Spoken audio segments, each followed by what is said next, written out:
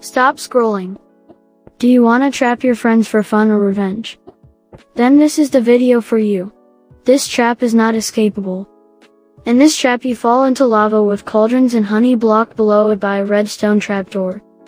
And you will be in the piston so you can't move and will burn you. This trap uses a flush piston trapdoor that uses sticky pistons and repeaters to open the floor below you. Your friends can almost never escape from this. The only way to survive this is by using fire resistance. But every trap has a way to survive.